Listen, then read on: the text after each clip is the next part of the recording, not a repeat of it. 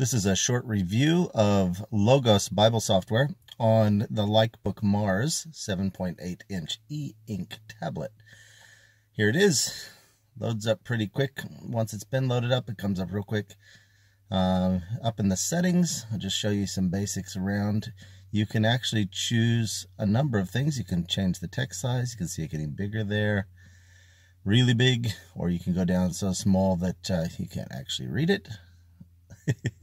But the mid-range is perfect, and you can also change the spacing between the lines. Scroll view is a great idea. You can turn it like an e-reader. You can change the pages just by hitting left or right. So I've turned scroll view off, and you can see it does a bit of ghosting, and then when you tap that little button up at the top, it redraws the screen. I've found that the ghosting on this tablet is very easily overlooked, like you hardly see it, and it refreshes quite cleanly and also subtly. You don't notice it refreshing a lot. Every time it's blinking like that, that's a refresh. Okay, so here we are looking at the Bible. Now we're going to see what we can do. You can scroll here and you can see there's no ghosting really behind that text, even though it's not in the mode that you should be able to scroll. You should be getting quite a bit of ghosting. All other ink readers would be, but the newer ones are better. Okay, here we're adding a couple resources together so that you can have a split page. And then, so what am I looking for? RSV, I think. I grab the Bible to pop on there, New Revised Standard Version. And then down there you can link them together by tapping on them so that they will scroll together if they are the kind of books that can pair up. Now, I did find some trouble that Logos has with this. Those are two Bibles. They should scroll just fine. But when you go with the one, you can see the other one hasn't even changed to the book of the Bible that the other one's in yet. And it takes it quite a while to recognize, oh, there we go. There it jumped. So you kind of have to wonder why that took so long. One thing I have noticed with the Logos software, I use Accordance a lot, and Accordance loads all of your books onto the device and then accesses them very quickly, where Logos stores all of your books on the cloud and then tries to access them. And even with Wi-Fi, you can wait for 5 to 10 seconds for a resource to load up. And that may not sound like much, but when you're doing a search and you're flipping through, 10 resources, that's more than a minute. So of just downtime, just staring at the screen waiting for it to load, where if the books were in memory already, they would just pop straight up like they do in Accordance. That's an easy fix, and they actually have the option to download each book. You can go into the info of the books and choose download book, but I'm not going to go into all 1,300 of my resources and choose download book. I'd like one option that just does that. Okay, you can see just like on your phone or on your screen, you can tap the references, the footnotes, and the Bible verses to see them pop up on your screen, and you can read it there, or you can jump to the reference, which you see down in the bottom corner there. It takes you across to your preferred Bible, and you can read it there in the reference pane, and that's the one that I had split screened with another Bible, and so it just jumped over into that window.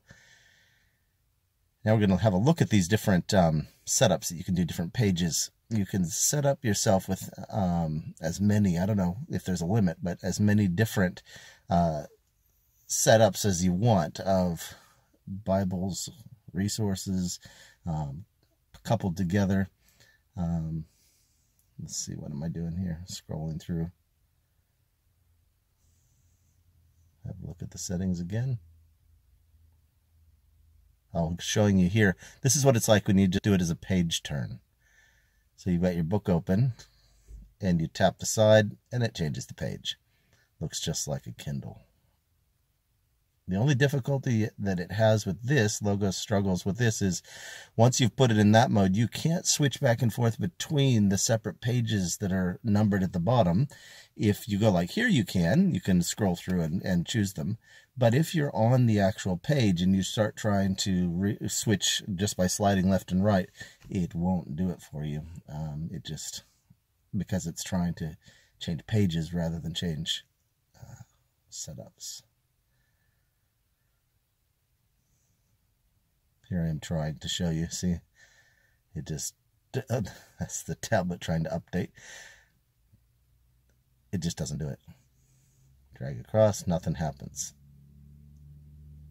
And it changed place in the same book. It's not changing pages like it should. So you really want to keep it into scroll mode. That's the only way to change the pages. So let's put it back into scroll mode.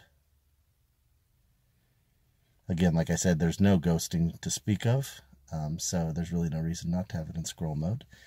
It's a much more convenient way to read. And now look, it switches across resource to resource when you do that when it's not in scroll mode. So a couple things for Logos to fix there. One is this, and the other one is to let you download all your resources onto the device. One of the reasons they give on their website is because it uses so much space to store it all. My 1,300 resources are just a little over 4 gigs. My phone is half a terabyte, so that's nothing, the new Note 9. And this tablet is expandable, so it has 32 gigs in it already, but it also, you can expand it, which I have, by putting a 64 gig micro SD chip in it. And so it's got plenty Logos, so give me all of my resources on the device and it will go much faster. They say 10 times the speed on the computer, but it's certainly not 10 times the speed on this tablet. It's probably 10 times slower than Accordance is on the tablet, because it constantly have to find the resources. Now I'm going to show you a little thing here. I'm going to search for Worthy is the Lamb. I've got big fingers, so I have a struggle with this, seeing what I'm doing. Okay, we've got Worthy is the Lamb here. Now we're going to do a search. See it in the bar there, search. You click on that search, brings up, it goes through all your resources, of course on the cloud, so you get to count to 10. And then they come up, and you can, maybe you can read that on a computer screen, but you can see them quite well on the tablet, but on the phone that I'm doing this recording, I can't read them. But so I chose one, and then it thinks about it, finds it in the cloud, goes cloud surfing for a bit, and here it is. So you do a search and you get all of your resources, and it automatically puts it on as a new setup on your pages here, so that you can go back to your search. There's your search. You do another one, it'll create a new page, and it just keeps adding those pages there so that you can flip through them later, like I showed you, going left to right, and just look at all your resources.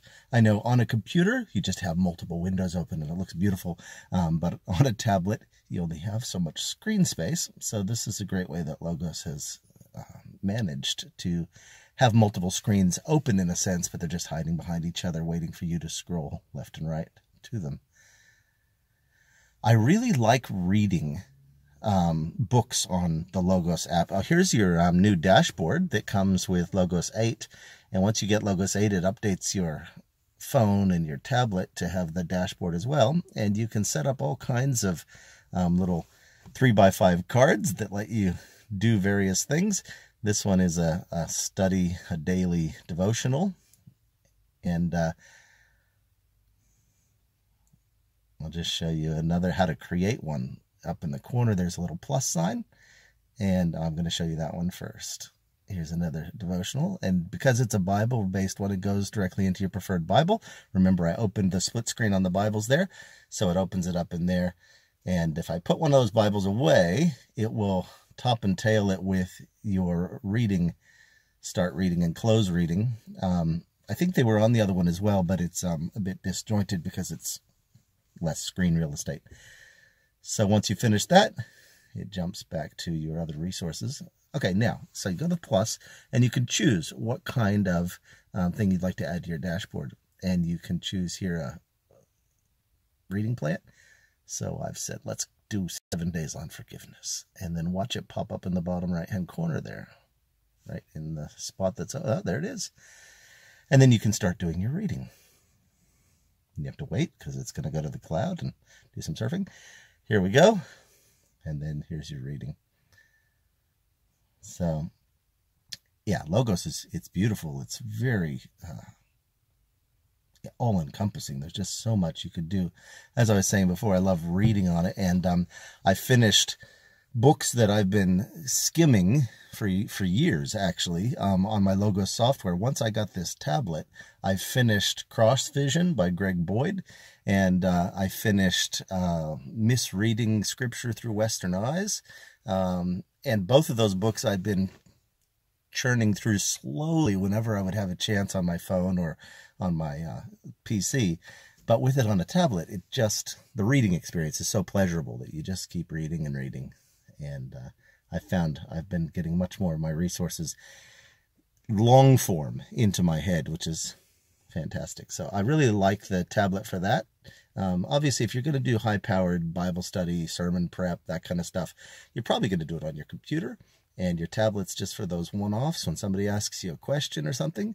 Again, it would be very nice if it was not on the cloud for that, because you can't use this software without it being in a Wi-Fi area, because well, obviously it has to access the internet to have access to the cloud, where it would be really nice if you could just pull your tablet out and use it without having to go to your phone and turn on your hotspot if you have that feature, or saying, oh, you'll have to meet me somewhere with Wi-Fi so that I can show you what my Bible has to say about that topic. So yeah, that needs to be fixed up. We need all our resources on the device. Thanks, Logos. Okay, here I'm just showing you The Joy of Reading. This is a book by John Pauline that he's my favorite Revelation scholar. If you, I think that's the one. No, that's not it. It's coming up soon. You can tell I'm voicing over. Uh-oh! That's the first time that's ever happened to me using Logos on this tablet. And I thought, isn't that just disappointing that it happened during the filming?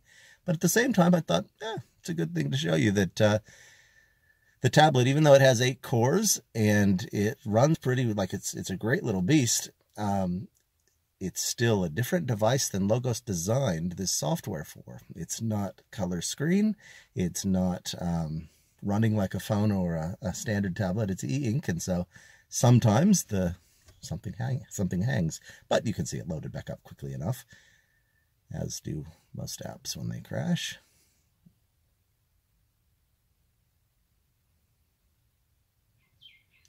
So yeah, if you have any questions for me about this, I'm happy to answer them down in the comments section.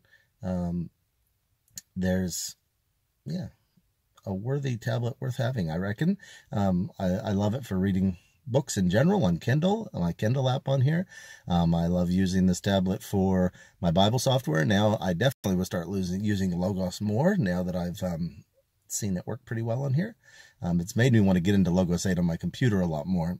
I've just got a package, so I'm excited. So thank you. Enjoy using the Bible software.